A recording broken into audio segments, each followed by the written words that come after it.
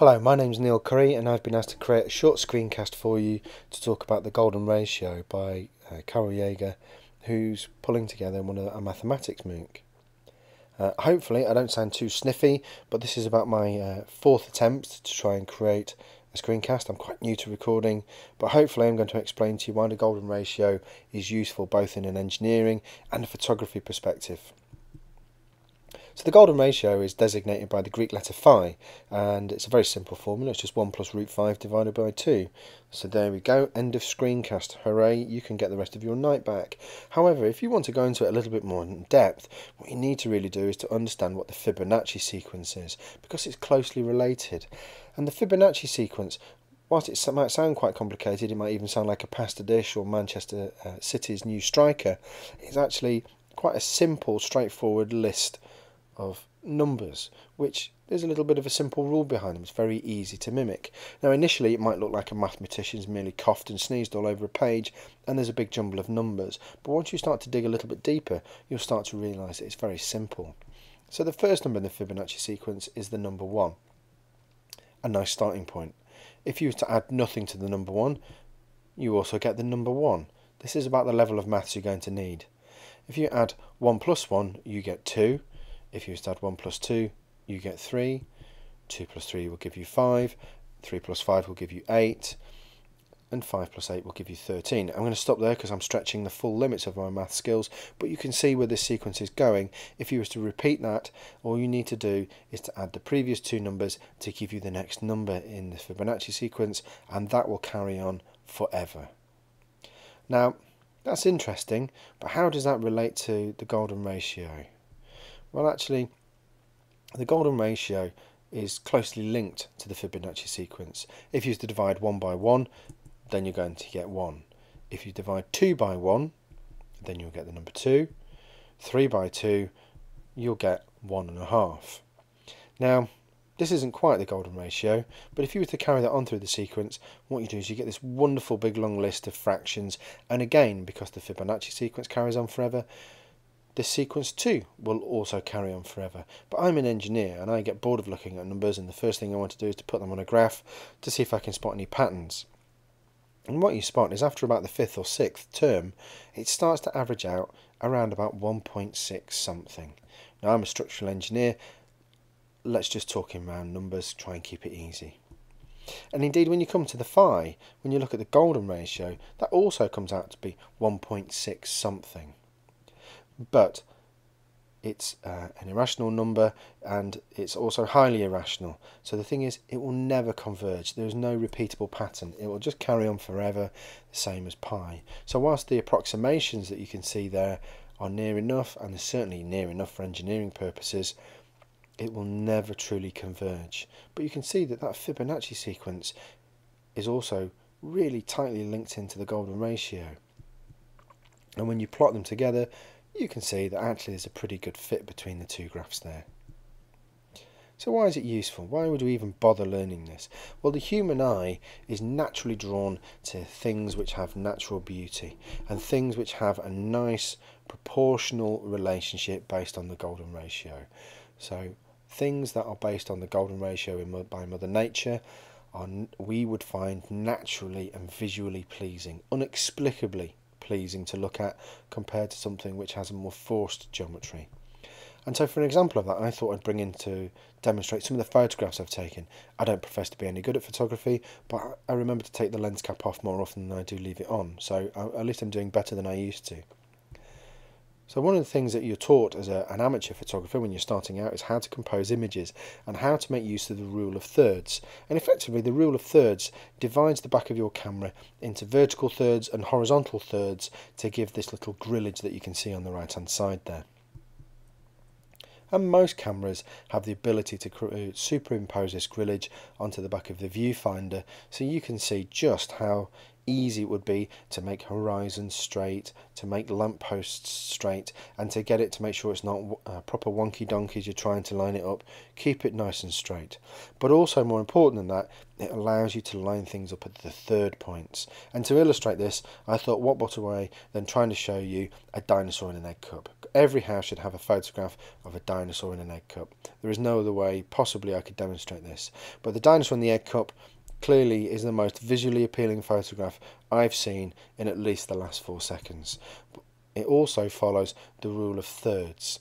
So the dinosaur in the egg cup is lined up on the outer third. That negative space, that dark space on the left is there. It sort of helps and supports the image, but I could have put it in the middle. But actually, generally, images are a lot more appealing if you follow this rule of thirds. And just to make sure I'm not lying, what we're going to do is we'll go and have a look at a few more. So I have a lovely Welshman here who is cutting some Welsh slates straight out of the mines at the bottom of Mount Snowdon. And you can see that with the rule of thirds, you can see as it's coming down, the focus there is on the equipment that he's using, the blade which he uses to cut the slate into the proper sheet sizes ready to go onto roofs of houses. Everybody loves Super Mario.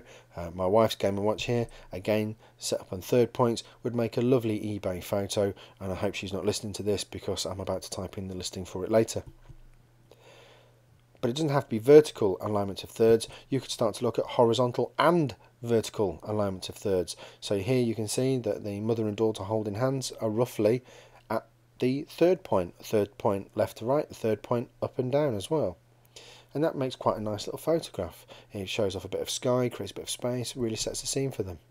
And here we have Dovestones Reservoir, which is in the Peak District in the UK. And here you can see that the sky takes the top 1/3, the ground takes the bottom 1/3, but actually you've got these interesting rock formations which also fill third points of the screen, and they help create that sense of drama, that sense of loftiness as we're looking down into these reservoirs which supply Manchester with some of their fresh water. But the rule of thirds is really looking nothing like this spiral which is based on the Fibonacci sequence. So how are they linked? Well, ultimately they're fairly similar as to the sweet spots where they knit over. So what you'll find now is in professional pieces of software for photography, the crop tools will have these automatic third points put on, and also the ability to bring in the golden ratio. So Lightroom certainly uses these ratios to help you crop and manipulate your photographs to create these naturally pleasing ratios. And the human eye and the human brain loves looking at these natural ratios, and this is why we find quite a lot of things in nature beautiful. But these third points isn't exactly the same as the Fibonacci spiral, but that's okay. We're not building a Swiss watch, we're not precision engineering anything here, we're taking photographs. We're trying to create something which has a beautiful feel to it and which is structured and is something that we could be proud to show our friends, hang on the wall, but we're not going to try and sell it for a couple of £1,000 yet. So what does that mean for us as engineers? When we're trying to design structures, when we're trying to build buildings, how does this golden ratio actually come into play? Why is it in the least bit important? Well, the Greeks, as with most branches of mathematics and geometry, got there first. The Greeks had the golden ratio phi rumbled centuries ago, and they realised that this golden ratio was a ratio which everybody just found naturally pleasing, and it occurred all over nature. So when they were constructing the Parthenon, what they did is they used the golden ratio on lots and lots of aspects of the Parthenon. But one of the easiest ones to demonstrate is the end elevation. The end view of the Parthenon is based on the golden ratio. And if you was to look at how its height to width ratio, taken on board the height to the crown of the apex to the top of the triangle there, it's roughly 1 to 1.61803. Beautifully tying in with the Fibonacci sequence there. A wonderful ratio, and it's cropping out all the way through. So even the Greeks were looking at proportioning their buildings to create them an aesthetically pleasing arrangement, which has made it through as much art as it is science coming through there. And there are lots of buildings that follow these basic proportions as they come through. But the other thing associated with the phi ratio is that it ties into lots of the three-dimensional platonic solids based around platonic geometry, and these take the form of the cube, the tetrahedron, octahedron, the dodecahedron, and the icosahedron. And these are some very interesting building blocks that we can use in structural engineering to start to create very interesting and very complex structures. So for example, the icosahedron has the phi ratio is implicit in setting out the geometry of the icosahedron, but the icosahedron itself can also be used to create high-end structures such as tensegrity structures. And these sorts of structures used to be used purely for sculptural purposes, but now they're being used in medicine. And in fact, indeed, the human body is often described as a tensegrity structure. And one of the pioneers of looking at how nature and tensegrity and lightweight structures could come together was a chap called Buckminster Fuller, an incredibly clever person. And what he did was he used to go and rape and pillage nature and steal all of her wonderful ideas and look at all of the influences and the relationships between this quite sacred geometry and how it came together. And he would construct geodesic domes, which are based on natural geometries and closely linked to that phi ratio, the golden ratio. And when you look at them, you're really looking at how some of the more fundamental primitive solids will tessellate and pattern onto spherical shapes, and then you can create wonderful dome structures and even more elegant tensegrity structures and lightweight cable structures, all based upon these most primitives of solids, which are seen all through nature. And indeed, once you start to take the golden ratio, you can start to create radial plots to look at these wonderful swirly spiral patterns. And this is one that I just pulled together quite quickly in Mathematica. And you can see that this spiral pattern is quite sort of trippy. As you're looking at it, you get caught up in the swirls and the spirals, but it's very regular. It has an easily followed pattern. You can start to follow the spirals and the swirls, but then it feels familiar, and it feels familiar because the centre of sunflower seeds also follow this wonderful swirly pattern, which is based upon the golden ratio. And indeed, the Museum of Science and Industry here in Manchester had an experiment over the summer where they sent out hundreds and hundreds of sunflower seeds to get children all around growing seeds to investigate the Fibonacci sequence. It was part of their science reach out over the summer, and it went really well, and some of the results were quite spectacular. But this packing sequence, these spirals, we can start to replicate. We can start to look at how things pack, how things will come together into vessels. And here you can see some toothpicks on the left, and on the right is how I took the photograph. But naturally, these sorts of spirals just naturally want to pack. There's an organic feel to it. This is just how these spirals will ordinarily just fall out, all closely linked to the golden ratio.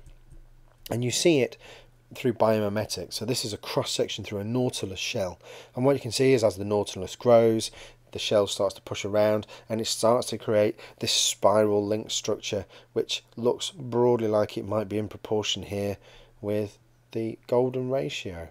And biomimetics is a huge research area where at the moment my research background is we're looking at deployable structures. I look at deployable structures for disaster relief, and one of the things that I have a couple of students looking at is biomimetics, looking at how mechanisms will fold.